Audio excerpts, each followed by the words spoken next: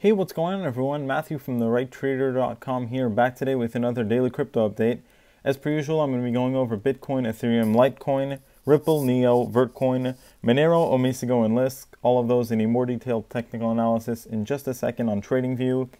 First off, I'll start by giving you an update on what's been going on with the general market and the altcoins. I've already made a video kind of going into more details on what I think will happen now that the SegWit fork is canceled. So definitely check that out. I posted that earlier this morning, and I've also made a video on the top 10 altcoins to profit off, I guess, the rebound from all this news. So those are two different videos that you should definitely take a look at. But just to give you a quick update, Bitcoin has still been acting pretty strong. It peaked at about, let's see, it went up pretty high here, as you can see, after the cancellation news of the SegWit 2x hard fork.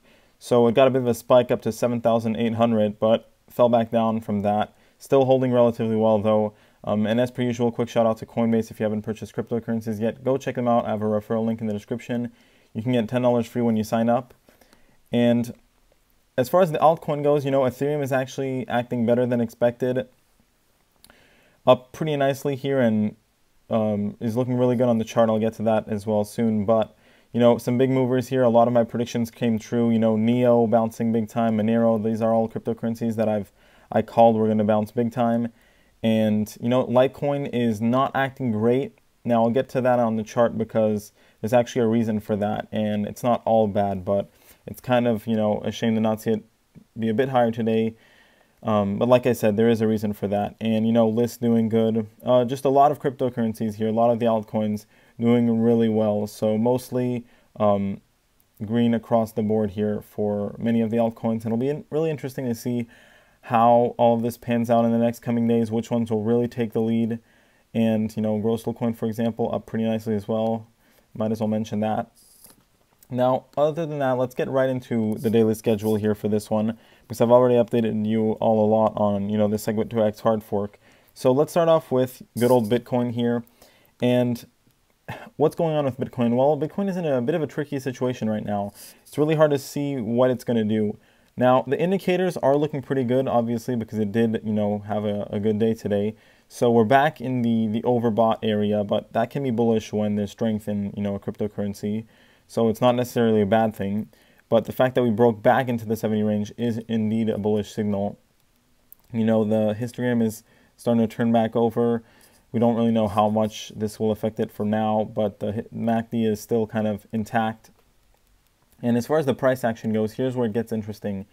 So like I said, we moved up to, pretty high here, and buyers weren't able to sustain those levels. So as you can see, I'll zoom in just a tad, but we have a long upper wick on this candle right over here, this long stick, and this means that buyers weren't able to hold these upper levels. So it sold off back down to, where we are now, which is 6,450 more or less. And that corresponds to, sort of the support that we're getting from the two candlesticks over here, which it's kind of holding on.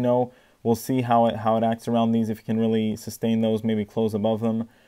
But the bottom line is that this big upper wick is definitely not the best sign. Now, the thing is that there's so much strength in Bitcoin, right, that it seems like it's not going to fall. But like I said in my video that I posted earlier this morning, it only makes sense that it gets some kind of a pullback at this point, right? It's very overextended, and maybe it'll be a small pullback down to sort of over here near 6,000. Let's see, 6,950, let's say, or it could go down to this second trend line over here and test some lower levels like 6,000, or we could see down the line it really falling back down to 5,000. But for now, there's just a lot of strength, so I think a bit of consolidation and a pullback to maybe this like I said, 6,900 level and maybe the second trend line are more likely at this point in time. Now, could we see this go up in tomorrow and then just keep moving up? That's definitely possible. Now, the thing we'll have to be looking for that, though, because it's really unpredictable as of right now, is can it, get a next candlestick that goes above and is able to hold above this high over here of 7,590. So basically, if we get another nice green day tomorrow, then it'll be looking good for, maybe a continuation of the uptrend. Other than that, for right now, I kind of want to call the the pullback here. It's just the most logical thing to happen after what's going on, right? And moving over now to Ethereum, that's looking really good. I'm actually thinking about purchasing some Ethereum here. Of course, Ethereum is also experiencing some uncertainty of its own, but the technicals are looking, really good. The RSI is, uptrending slightly in the symmetrical triangle. We're now breaking to the higher levels of this. So we're probably going to test this downtrend line. We'll see if we can break above that. It'll be really bullish. If we're unable to break above it, we're going to reject it. And of course, that won't be the best sign, but a lot of things that I like here. The price action, we were able to break out of this downtrend line, which is just massive. So we cleared a lot of resistance. We're all still facing some resistance. Let me draw that with a black support, black horizontal line here, so you get a good idea. But this corresponds to the candlesticks back here, right, that are setting in quite a bit of resistance. So we'll see if we can get, a closing candlestick above that tomorrow or something. But I would say if you take a look, for example, over here, right, where we had a couple days of consolidation, then a big green candlestick, which would correspond today where we peaked above the uptrend line and also the Bollinger Bands start expanding. It's kind of what we're experiencing over here, right? So if we get a candlestick like this tomorrow, we can really start to see a nice increase, right? Where we move back up to the highs. Of course, we'll first test the 350 level, but then we can move pretty quickly to, 400. So I would expect some kind of move like this is seeming pretty likely to me based on how the candlesticks are, very similar patterns basically. And very bullish here on Ethereum actually, as far as technicals go. And what's funny is Litecoin is also in a very similar situation, a little bit different. But basically, Litecoin had its big increase yesterday, if you all recall that. So that changes things a little bit, where today it didn't get as big as an increase, as we saw. But that's not necessarily a bad thing, because it got its big increase yesterday, and today it's still doing decent. What you have to be looking at now is, I think, back over here, right? And I talked about this in this area when we were back here. This didn't pan out. But now that we cleared a lot of resistance out of the way, we're back uptrending, and that will serve as support. The Bollinger Bands are expanding as well. We'll have the middle band that'll serve as support. And we're out of this downtrend line. We're out of all the messy resistance. We'll, of course, struggle a little bit at this $66, $67 area. There's quite a bit of resistance there. But after that, it's pretty much clear till 80 and then the all-time highs, right? Now, if you look at this big green candlestick over here, what we had after that was a bit of a, relatively flat green candlestick, which is kind of what we're having now, right? And that's what I find really interesting is we did have a bit of an upper wick here, which we had yesterday, and these two candlesticks are quite similar, have a bit of an upper wick, which isn't the best sign. But basically, I think that Litecoin has a good chance of taking out, right? Of course, I can't be 100% sure of this, but my gut feeling, and I have experience in this industry, you've seen how accurate I am with my predictions. I have a good feeling that we're going to we could definitely get a pretty big run up here for Litecoin, as with Ethereum, but of course Litecoin will probably move pretty drastically if we get a move like this. So, I mean, just look at the candlesticks, right? Look at this one, and these two, they're very similar.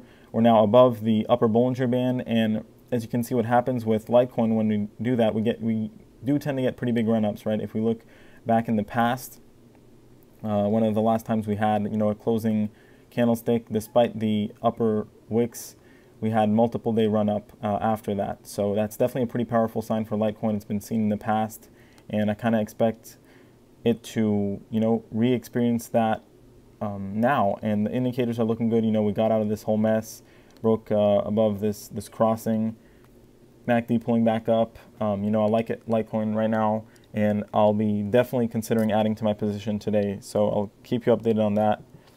But moving over to Ripple, let's see what's been going on with that one. Pretty important to see. Okay, so Ripple is in fact up today, up nicely. Now, unfortunately, it was not able to really hold above the black resistance line over here, which is currently at around 21 cents. Now, the indicators are looking really good. We have our RSI that's currently back in the uptrending range now. MACD pulling back over after the long extended hook. That's a good sign. Histogram now moving positive. So we'll just see if it can really move back up and kind of hold above this black line, and that'll be a really good sign. Of course, we're going to face resistance from this downtrend line over here, but even if we get a little bit of consolidation up here, we could probably break out of that in the near future. So not looking too bad for Ripple, but I do want to see it really get above this black line and hold above that, because otherwise we're just going to stay in this messy, consolidation pattern, which wouldn't be great. Let's move over to NEO now. Massive move, and I think it's fair to say that this is probably the reversal of NEO in the making. So it was acting pretty messy in the past couple days, but despite that, it had its uptrending line supporting it, which made me think that it was going to get a good bounce, and it indeed did. So the RSIs are looking, RSI is looking really good here. Broke, really just completely blasted through this downtrend line, which is of course bullish. We're now back above the 50 level on the RSI. MACD is still looking pretty flat. The histogram is back in the positive range and uptrending, so that's obviously a good thing. Now, it might struggle a little bit here. It had a big upper wick, and it seems like it got kind of scared off from this resistance line over here. So we may get a little bit more consolidation where it slightly trends back up before really being able to break through and move up until 40. But, it really depends. Kind of take a look what happened over here. It failed, but then it ended up breaking through. We could have something like that here in the next coming sessions.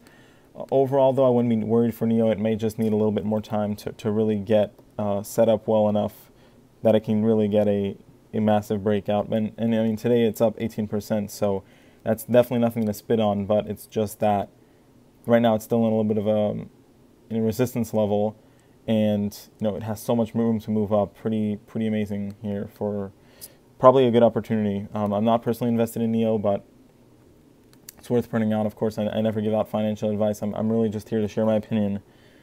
Vertcoin, a lot of people will be asking about this one, and pretty interesting move for Vertcoin today. So like I said, Vertcoin is a bit of a wild card here, and it's hard to say what's really going to happen with it, but the indicators are, turning bullish, of course, again, after a massive, jump up today, up 30%.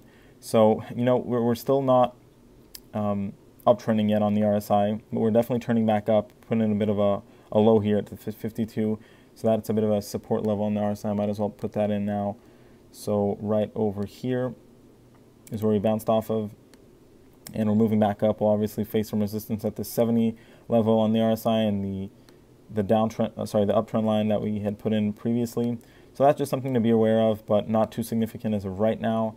And as far as the histogram and the MACD go, we're kicking back up on the MACD, so we'll see how this pans out. This is a pretty extended drop, so usually the first time that it comes and tests the orange line, it doesn't make it after something like this. And yeah, that probably is going to be indicative of what's going to happen with the price as well. But the histogram is indeed moving upwards. And as far as the price action go, like I said, we bounced off this $3.30 level. Really now we're way above that, right? We're back to $4.61, and we actually did move way higher today, up until $5.84, so all the way up to almost this resistance level right over here, right, which we haven't visited in now several days. So what does that mean? It definitely has strength behind it still. People definitely want to buy Bitcoin. I mean, look at this, up 31%. As of right now, though, I don't think we're going to get, I don't think we're going to break through this $6 level just yet. So, it might. Now it did fall below this resistance level, this pink line right over here at $4.87. So maybe we'll not be able to really close above that, and we might just consolidate in here for a while. But the middle band is now going to start serving as some really good support, and that'll keep the prices up pretty high. So that's currently sitting at $3.79, and we'll just keep moving up probably. So what do I expect it to happen? Well, it's moving back down a bit now, but I think it's either going to trade in the higher level of this range over here, so this pink line at 487 and this red line, or, it's actually going to be able to get some extra strength and be in between $4.87 and $6 for a while, maybe a couple weeks, where at that point it could get some more strength to break out. But I think it needs a bit of a break, right? It's been moving up a lot and very quickly. So, it relieved a lot of pressure, which could make it, get some massive breakout. And I do indeed think that, despite the fact that it's looking good here, it'll probably need to take a bit of a breather nonetheless. But still bullish on Vertcoin, up nicely. People are seeing the value in this one, so I'm really not concerned about it in the long term. Like I said, the more bullish case scenario here is that it just trades in this upper range over here. That would be completely fine in my book, right? So let's go over to Monero, having a really good day here as well, and one that I've been kind of calling on for a bounce. Let me see. I didn't want to put this exchange in. Usually use Bittrex here, so let's see. Today we broke out of the tighter range that we were in just yesterday, which is kind of what I called in my top 10 altcoins for a rebound video. Really blasted through that, came in sort of, we did peak above this resistance level over here, but we didn't actually hold above it. So we're going to be looking to kind of do that in the next coming days, but let me go ahead and mark that. Obviously a lot of resistance there in the $120 level with previous candlesticks as well. But we broke through this RSI resistance level at 57, and we're now over 70, so that's very bullish. We might start getting a really big increase like we had over here. So look at what happened after the range breakout there, a massive increase, and we could definitely see that again moving back up to the highs. I think that'll happen in the near future. It may take a while, like a couple weeks, but it could happen pretty quickly as well. So there's no really telling, but it's looking really good here. Nothing is looking bad on Monero's chart as of right now. So MACD is starting to pull back up as well. We haven't seen that in a while. Hopefully we can get a really nice increase like over here. Same thing on the histogram. And other than that, we're just going to have to wait and see now. Can we get a second update tomorrow where we're able to break and hold above this 121 area and sort of after that start getting a climb like we had over here? Or are we going to consolidate a bit for a couple days and then break out? It's hard to tell, but at this point it doesn't really matter. I think that we will be breaking above this. It's just a question of when. So if we don't break it right away, just expect some consolidation in between 120 and I guess 102, 104. But yeah, Monero looking good here, and I think it's going to be on its way to its all-time highs again. Definitely really well set up and acting, 100% as predicted actually. So really nice on Monero's part. Omise Go. Let's see what's been going on with that one. That'll be interesting to see. So definitely got a big bounce. I wasn't 100% sure on what Omise Go was going to do because it was acting pretty weak, but it completely recovered here, and it'll be looking pretty nice. Now, it does still have quite a bit of resistance ahead, and it's been downtrending for a while now, even before all this drama, so it's going to have quite a few resistance levels. I'm not going to draw them all in, but just so you get an idea, the one that we put in today over here, and then, of course, we have, all the previous upper weights of the candlesticks. So there's going to be quite a bit of resistance ahead for Omise Go, but that's not to say that it won't manage to break through that. Just something to notice. And the RSI, we're back above the 70 line. We made a massive move today, broke through a lot of resistance on the RSI, and is in a really good position right now. MACD has been very flat and is peaking back up, so we'll see if this can really start moving back upwards, which it probably will start trending upwards. And as far as the price action goes, broke through, this $6.77 resistance level. Now, we're still not above this uptrend line. That's going to create some issues. We could definitely see this move above that, though, in the next coming days, but that's definitely going to be some pretty nasty resistance right there. We'll see how it acts around that. With that being said, though, we do have the brown line that's currently at $7. That's going to start pulling back up probably and will serve as, some nice support that can help support the price moving forward here. So Omise Go definitely repaired some damage. Still not 100% out of the woods, but definitely on the path to that.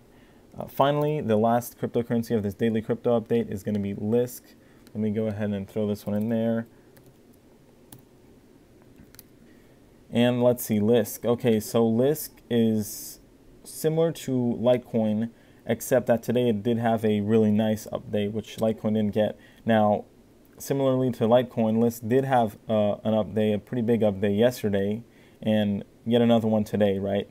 So a lot of strength, probably people love Lisk. It's a good cryptocurrency, no doubt about it. And I guess they just thought that this was the time to get back in. It was definitely a bit oversold compared to where it was before. It's been downtrending for a while as well. So, people wanted to scoop it up. It makes sense, right? And now massive, massive jump on the RSI above the 60 line right now. So we'll see if it can break through the 70 line. That'll be some added bullishness. Now we're going to have support from this middle band. We're going to have support from the uptrend line. It is pretty overextended today, so it may get a bit of a pullback. And I mean, it did get a massive sell-off because it peaked today at all the way up to $7.59, right? Which is I think almost its all-time high right over here. So a very, very big jump that wasn't able to really hold. Like I said, $7.59. So we did sell off from that big upper wick. Now, of course, we could see more up days, where actually, if we take a look over here, right, we had the first up day, second up day with a big upper wick, big sell-off day, caught ourselves back on the support, and then started moving up really big. So actually, if you look at what happened over here, I wouldn't be surprised to see a copy of that for LISC. So that would be a pullback tomorrow, and then, hopefully moving back up pretty quickly and go kind of parabolic like it did here, back up towards, its all-time highs near $8, something like that, I think is probably pretty likely here for LISC. So definitely looking good as well.